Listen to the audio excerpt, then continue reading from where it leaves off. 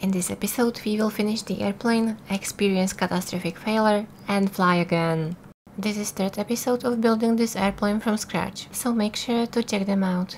So the wings are done, with the fuselage remaining. The goal of this fuselage is to verify if it's gonna handle belly landings.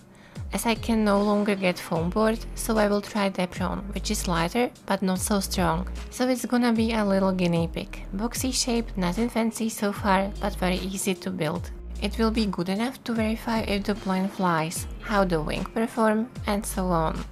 As you can see, I printed out templates for outer and inner wall, so it's gonna be like a sandwich. The inner wall has an offset about the thickness of DEPRON, which is 6 mm. It's gonna make a good guideline to precisely glue the other parts around and resulting in bigger surface area to glue. Both sheets are glued with Gorilla Glue, or you can use hot glue.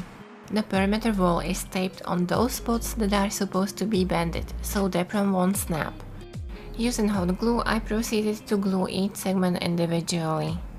I also have to reinforce the bottom with another sheet of DEPRON. With this arrangement, the glue joint makes a nice, sturge-like shape and the area for the glue is way bigger. The bottom of the fuselage now feels definitely stronger.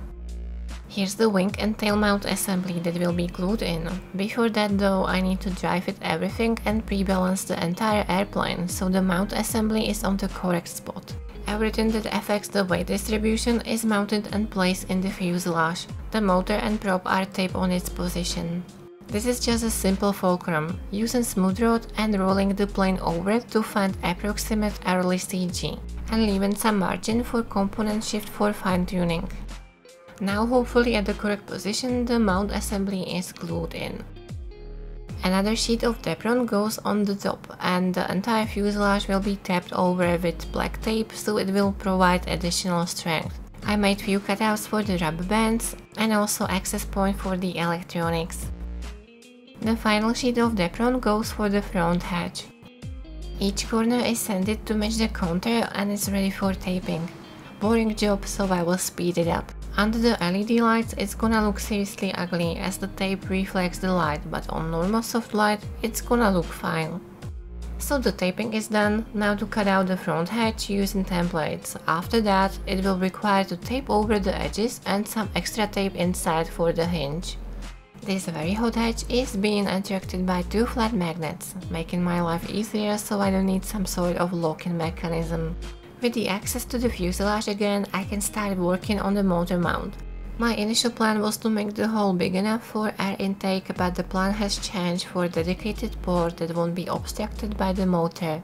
The motor mount is made from plywood and I glued the skewer to help me visualize the truss line while gluing the mount inside. It's about 2 degrees down and right.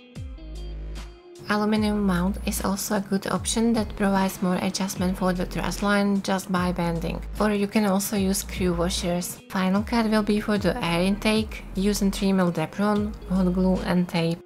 Now to run the servo wires through the boom for the V-tail. Better use some thicker wires because for the length, the smaller the diameter, the higher the resistance, the higher the voltage drop. And I want maximum power for the small servos I got there. Remember this moment. Small servos. It's gonna be important later. I was thinking about DIY custom harness to reduce the amount of wires, but instead I improvised to show how to use short servo wires in case you don't have a long ones. The connector will fit through the boom only after the outer socket removal. It has a notch inside, but I just cut it off. Secure with the tape and it fits there perfectly. The tail now looks almost wireless. To verify the connection is good, I will run the servo tester for 5 minutes. For the control linkage, I love these joints, very quick assembly and precise adjustment. The nut is not tightened much, I just glued the threads at the end so it won't come loose. I got them super cheap from AliExpress and they are really good quality. Few words about the power plant. I ditched the idea about 15-inch prop. It has too much thrust that will reduce efficiency in an ideal cruise speed that has to be found for this airframe. I don't wanna be just floating a little above stall speed. I need to find a prop that will be spot on for optimal motor efficiency, diameter just for enough thrust, and pitch for the ideal cruise speed. For now I will just use my standard APC 12x6. My SpeedyBee flight controller has not arrived yet, so I will do my Maiden Crash without it.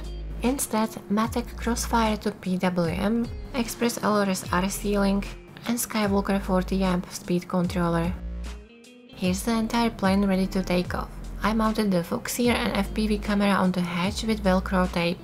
Unlike symmetrical airfoil, on-camber airfoil the center of pressure moves with the angle of attack, so I balanced the plane somewhere between 25 to 33%.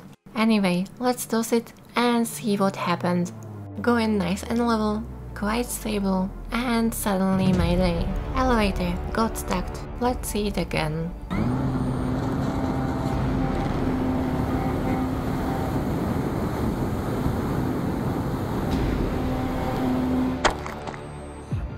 There was nothing else to do but to accept it. I managed to switch into emotionless mode and went to recover what remained. And what happened? The small servos in the tail could not handle the forces and got stuck, so that was the reason I could not recover from the dive. The airplane did not react at all to my elevator input. The servos had some signs of stuck-in during bench test under load, but I was just totally stupid assuming there won't be that much of force if I use mechanical advantage. Anyway, let's proceed to the successful Maiden. I made a new fuselage, replaced all the servos, received some goodies from Banggood and this bee, SpeedyBee, which I put in a nice 3D printed case to make it well protected. The power wires are also free of strain, plus in case of crash, the chance to rip off the solder pads is minimal. So let's go for the Maiden Flight 2.0. Look at the plane, looks like nothing happened before. I will do a separate video about IDAV settings, but for now let's do auto launch procedure and finally fly. 3 knots, runway 33 for takeoff. Have a nice day. 340, runway 33 after departure 128805, descent 10 with Alpha, bye bye. Travel 733 down via Alpha.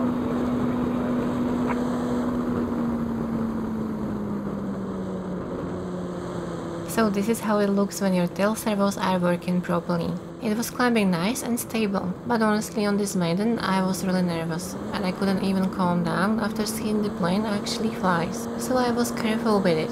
However, the feeling on the sticks was very nice. Even though the plane responded to each input, I would say it was too stable. And even with the boxy fuselage, it seemed to be very efficient. I didn't want to go low with the airspeed on Maiden, especially with the stress I got, but few times I seen the airplane can fly on very low amps. I felt that on this battery I could do like 45 minutes of flight, maybe more. I will have to test it next time. You can also hear few bang angle callouts from my radio.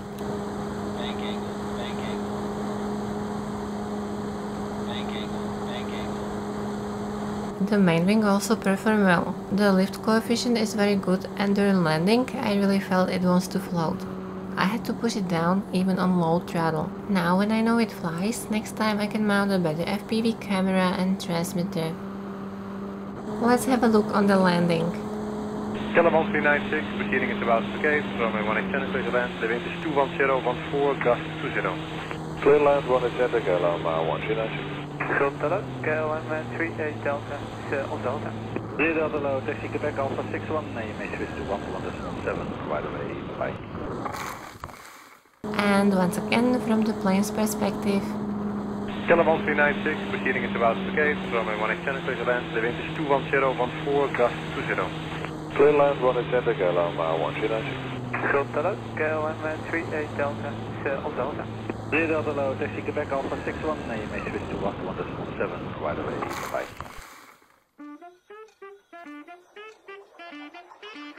The plane has been recovered, no damage to the field, no damage to the plane, and I'm really happy how it flies.